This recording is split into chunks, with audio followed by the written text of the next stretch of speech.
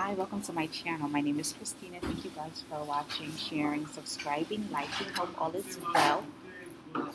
You are free to do whatever you want on my channel. You're free. If you don't want to subscribe, you don't want to follow, you don't. But you're definitely free to do what you want to do. So I want to talk to you guys about a lot of stuff.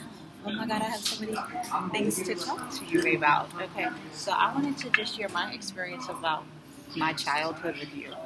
Okay, because I'm older than I look. And I can remember, I probably talked about this before, but I can remember maybe being 4, seeing ETs. I can't remember entities, being maybe 6 or 7 or 8 and seeing them plain as day, like I'm looking at myself, seeing ETs. And so I'm saying that to say that some of us are so awakened even from birth, and they know this. They know that you're awakened. They know who you are. You might think that you're a child, or you might see yourself as a child, but you are still connected to the cosmic parents. You're still connected to your cosmic parents. You're still connected to your cosmic identity. And so even though you're a child, you still have abilities. Why do you think that as a child you have abilities and can see these things? Why do you think children are so sensitive to energies and so sensitive to things? They know things, I'm telling you. And even now, I've been just like dealing a lot with children. Every time that I'm connected with, every time that I'm contacted by these children, these light babies, you have to be careful. You have to, if you're contacted by them, they trust you. I mean, they trust you. You also have to protect them. If you ever come in contact with a rainbow child, an indigo child, a crystal child, a light beam child, a starseed child, I mean, like, these are children, these are babies. They're very high vibrational. They're beautiful. They're fun. They're loving. They're caring. They're kind. They're just so amazing. If you come in contact with them, you definitely do have to watch over them, because I'm gonna tell you something. There is definitely a war going on for these children to come into the world, to be a part of the world, to be here with us, and to versus more of the same type of children being born. Okay, I'm really not putting anyone down or anything, but we are constantly seeing the same type of generations. We're constantly still seeing the same type of trends, still constantly seeing the same type of patterns. That lets us know there's a way to change that. Okay, there's a way to change that and bring higher dimensional children into the world and change the future generation, change the world, change the energies of the planet. This is what a lot of people don't want you to know. A lot of people don't talk about. This is what the intermediaries don't want you to know, that you do have access to all of these things. These intermediaries being as one. I was definitely a Christian. I was born into it, but I could never adopt it. Okay, and let me tell you, if you have children, be very careful about what you do with your children in terms of dedicating them to these gods. You might not think of nothing of dedicating your child to these gods. You don't know these gods. Okay? You don't have a clue who the heck these gods are that you're donating your child to. So now that you're awakening, and you might have done these things. You might have christened your child. You might have baptized your child. You might have dedicated your child to these churches and these synagogues and these pastors and these things. You have to be careful. A lot of these churches are cults, okay? And you know what is so funny is that we look at Freemasons and we look at the Illuminati and we look at the regular stuff, but it's all the same. It's really all the same thing. It's all of the same circle. I sat here one time and I was just looking. Sometimes I get so much messages, but sometimes because I get so much truthful messages, and because I'm giving so much information, they sometimes try to keep my channel of communication between the higher dimensions closed. They literally try to close, because I have expanded my awareness and I have expanded my consciousness so much. They don't like that. A lot of you guys are possibly being challenged and being changed, and you want to be transformed, and you have to be transformed. So because of that, because I'm expanding my knowledge and because I'm getting these messages, sometimes they try to block my channel and close my channel. And these are these intermediaries. But you have to be very careful, because I was sitting here one time and I was getting a message about the church, one of the churches that I used to go to. And I was just looking at them, how they used to sit there. And I was looking at the pictures of the Freemasons, how the Freemasons used to sit in their meetings as well. And I kid you not, there was no difference. Energetically, there was no fucking difference. I'm sorry. There's no difference. And I was just there, and even last night I was in my room. No, this morning.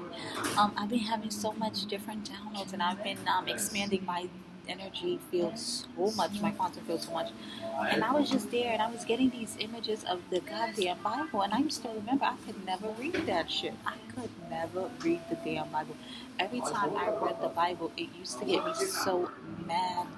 If you know the history about this Bible and who is behind it, and you know where the truth of there's no Bible. There's an alchemic structure of law, alchemy, spiritual alchemy, frequency work, ascension. That is what the true book of knowledge is about. It's about ascension.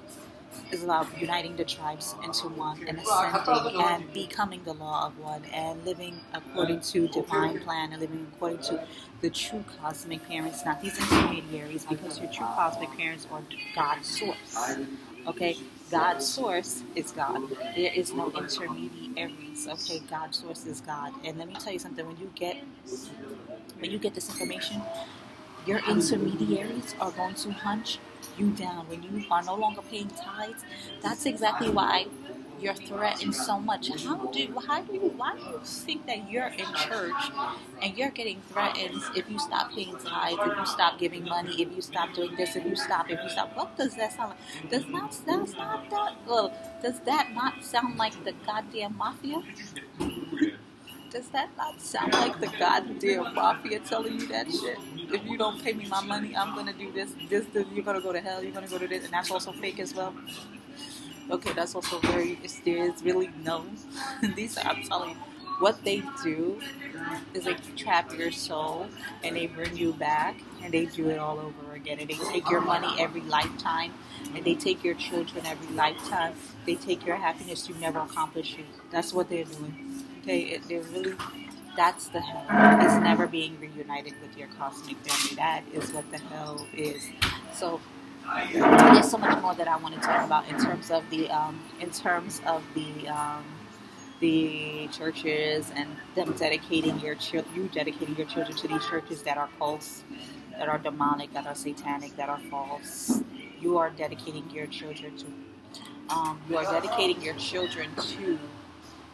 demonic forces. You are dedicating your children to entities, which is probably why I was seeing them, because even though I was seeing them, they weren't hurting me, because I was always a light child. If you look at my pictures, which I will, I'm going to do like I'm going to do something with my pictures. If you look at my pictures, I was always very bright.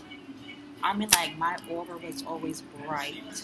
My aura was always very bright. And so even though I had been dedicated to these gods and did all this bullshit and baptized and christened and dedicated to these blood covenants, because they are blood covenants, they're binding.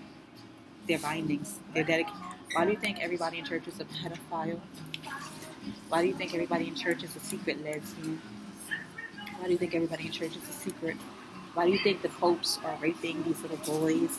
Why do you think these things are happening? I mean, why do you think that these things are happening? Why do you think that everybody in church and in that religious sector have so much secrets and there's so much obscenity in that? And that's exactly what I'm getting at. You see these pastors are constantly raping these children. That's exactly what I'm talking about. When you are connected with these spiritual babies, when they come to you, you do have to protect them because they have to go somewhere. They need guardians. Okay, so you definitely have to watch over them, because look at what is happening. That's what the war is about too. These dark beings, they use these children, they sacrifice these children, and you know what? They rape these children, and they do all kinds of stuff to these children.